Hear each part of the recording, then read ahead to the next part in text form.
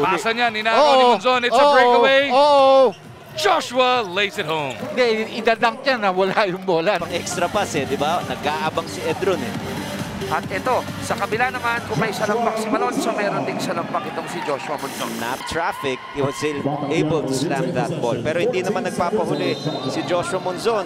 Naitira, hindi na pumasok. On the other side, Munzon was the recipient. He goes in and he has been attacking that rim consistently. Yan, samantala tingnan natin itong fast break attack. Joshua Munzon was up against Arwin Santos. Slight hesitation and a Euro step. Para sa Northport, on the other side, Munzon has it.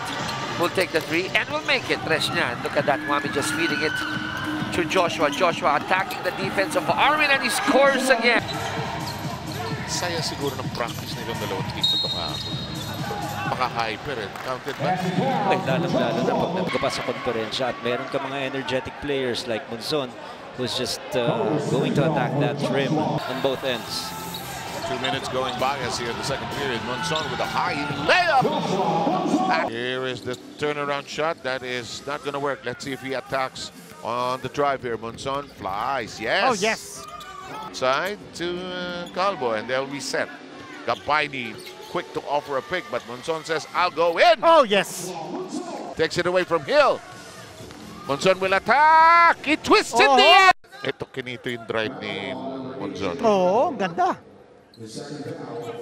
Isa pa. Mga 300 times he re-replay. Parang poetry in motion yun. Exactly. Nakita na. Just Joshua Munzon para sa Terrafirma up until now.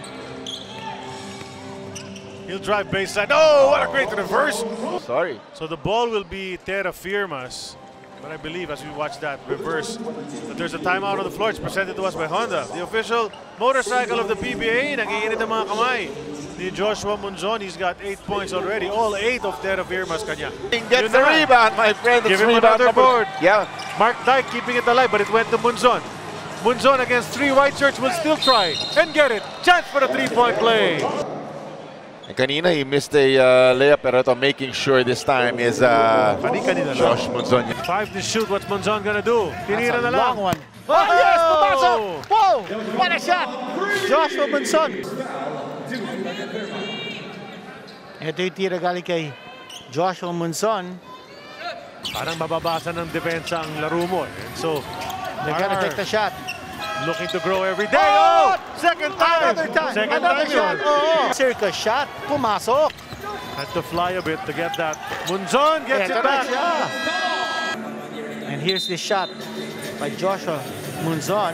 A very difficult one. Highly. There will be a player from TNT to reinforce the Gilas. It will be Poyera.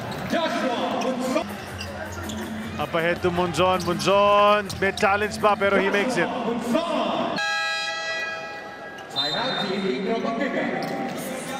And as Munzon makes that basket to chop a little off that huge lead, he had a chance to break into double digits, wasn't able to get it, missing the free throw, and then now, nakalusot sa kanya si Joshua Munzon. Ito yung galaw ni Munzon, coach, who just got by split second ahead of Japit Aguilar. Nag-drop step.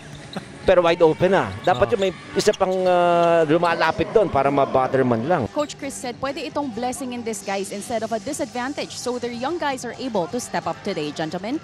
Thank you so much, Isa. Pag inad mo, that's how you win the game. That's correct. At yun na nga sinasabi. Pero ito, yung initial, ang natunghayan ko, ang ganda. Pero yun na nga, the nice trail job coming from Josh Munzon. Another offensive rebound for Terrafirma. That is how they've kept themselves in this ball game. Munzon. Oh, that was a tough jumper.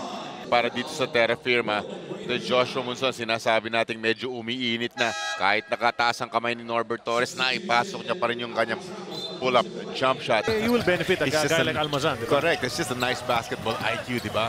Just understanding na yun na nga. The number of times they wipe the floor with their uniforms. Ito si Munzon, yung drive kinaliwa na ang ginamit niya para tumira. But, you know, we said he's instant offense. Then they lose it in the fourth, or in the fourth against San Miguel. Yeah. They hung around for 4 quarters, di ba? Yeah.